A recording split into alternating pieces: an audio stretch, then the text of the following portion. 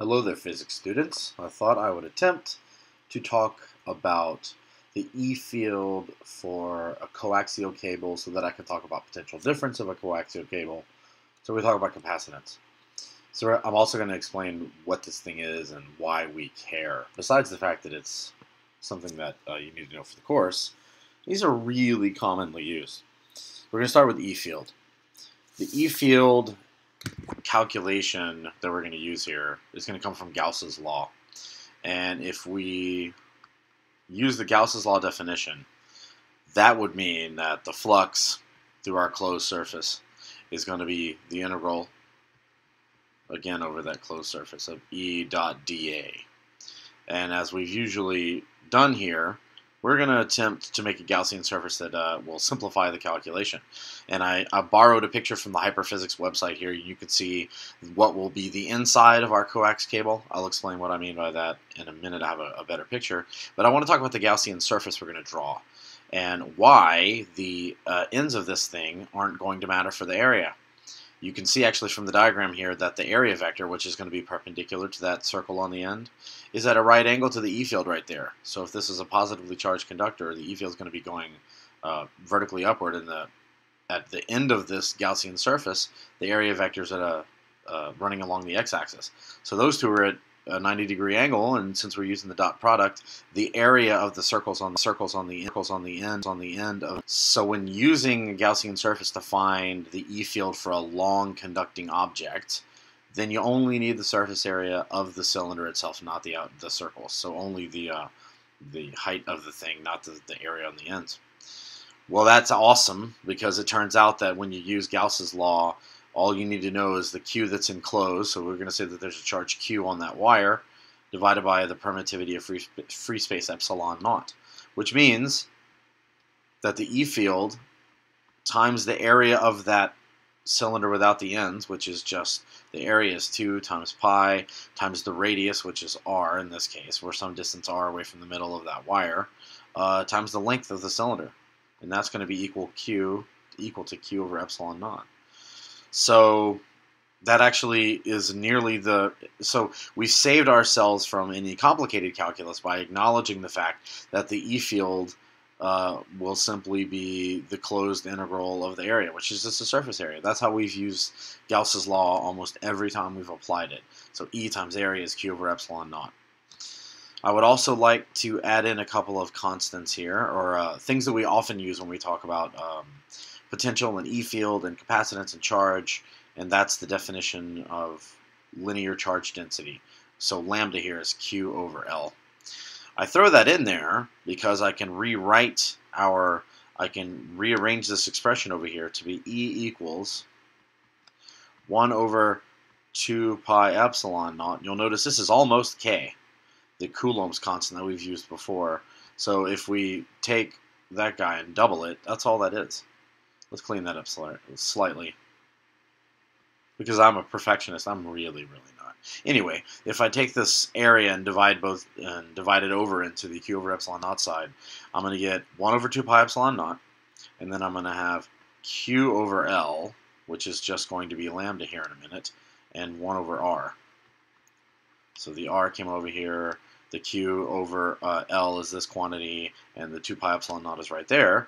So that means I can simplify this slightly to 2 times K times lambda over R. So the E field, using Gauss's law here, for a long conducting wire is 2 times K times lambda over R. And that expression is going to be very helpful when trying to figure out the potential difference. And ultimately what we'd like to do is figure out how this thing could act as a capacitor. So let's take a look at the next step. So now we're going to add, again, I borrowed this picture from Hyperphysics. And again, lambda is going to be the charge per unit length. So what we're going to do now is attempt to take the definition of potential difference we've used before and come up with an expression that will eventually lead us to capacitance. So let's talk about potential difference. The potential difference V, which is also the potential at B minus potential at A, due to this charge system we're talking about here. By the way, you'll notice the way the radii work. From the middle of the inner conductor to its outer edge is radius A, and from the middle of the conductor out to the inner edge of that conductor is radius B. So between A and B, there's going to be something. We're going to call that a dielectric later, but it could just as easily be air, or it could be plastic. It could be, matter of fact, you'll see when you look at a coax cable like you have plugged into your television, this is probably plastic. So potential difference is defined to be the negative integral from position A to position B of E dot ds, which, by the way, the dot product here will mean that we're only going to be dealing with the radial components. So honestly, we could rewrite this as delta V is negative integral from A to B of E dr. So now the vector nature goes away. Reminding you, by the way, that the potential difference is not a vector quantity. So that was negative integral. It was really bad. I'm trying to clean it up slightly. Okay, well, let's take this couple of steps further and simplify it some. Let's actually do the integral. So that's terrible again.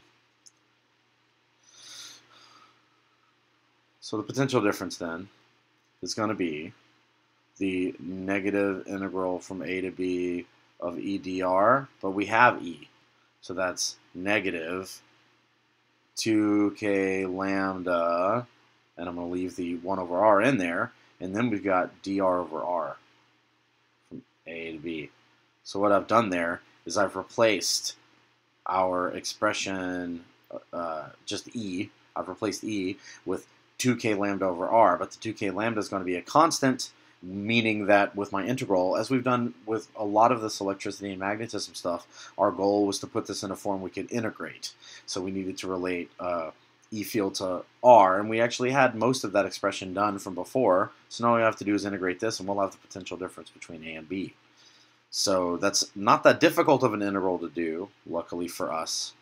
So potential difference is then negative 2 times K times lambda, and then natural log of R from A to B. And if you remember when we use the limit notation, that's natural log of B minus natural log of A. So this expression really becomes negative 2 times K times lambda times natural log of B over A. When you subtract two natural logs, it's the same as dividing those values. So that is nearly what I wanted to end with. So that's potential difference right there. And I want to remind you that capacitance, I want to talk about the capacitance of a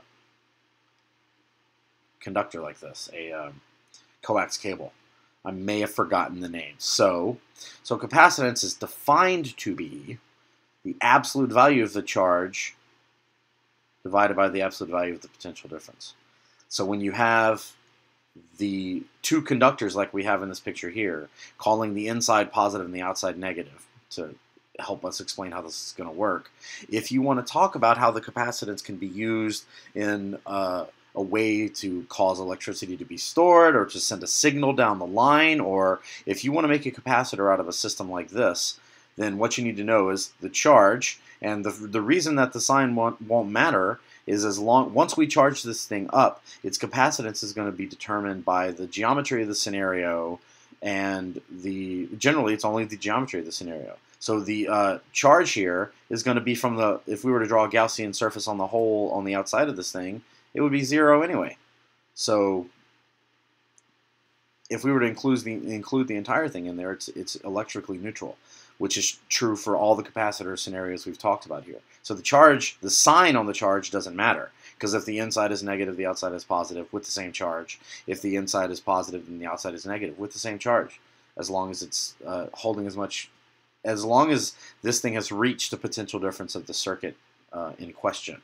And that's also true of the potential difference. So even though the terminals, there will be a negative and positive polarity when you make a circuit out of this thing for a given capacitor, the absolute value of the charge is how you figure out the capacitance of the thing, divided by the absolute value of the potential difference between your two components. So that means the capacitance for a coax cable is going to be Q over delta V. And we're going to drop the absolute value bars, remembering that that's the definition. So then we get Q divided by 2 times K, and it was lambda, which is Q over L, times natural log of B over A. So the charge ends up dropping out of this expression, which is what we should expect for a capacitor. We should see that the capacitor is dependent on the geometry of our scenario and not about the charge on the thing. So for a coax cable, the capacitance is going to be, and this L is going to move to the top, so L over 2 times K times natural log of B over A. So notice that there are two different components, so that's our capacitance. That's what I really wanted to get to. There are two different components here that determine the capacitance of a cable like this. That's the length and the distance between the two conductors. And depending on how you build your circuit or build your cable, you can actually change quite a lot of the properties of this thing. I wanted to end by showing a kind of a close-up view of what most people have in their home. If you have cable television or have seen, it before, I'm sure you probably have, this is what a coax cable looks like. The center piece is what we were calling the radius A. It's a copper conductor in this case. Then there's a plastic stuff that you can see there that actually separates the two materials. This is the dielectric of our capacitor. And then this entire connector here, which is actually connected to the inside of the cable, you can see the black coating there. This outer piece is that outer connector, the outer conductor. So the way cable television works is it'll send a load electrical signal down this cable, and it ends up making a circuit, because the outside of this thing and the inside of this thing will be connected to some system that can send and receive electrical signals. So that's one very common use. We use these kind of cables actually all over. In fact, most of the time when people are using cables, some aspect of this capacitance is actually involved in how the thing was designed. So, it's the kind of thing you need to know if you're going to design cables pretty much at all. All right, so that's how that works.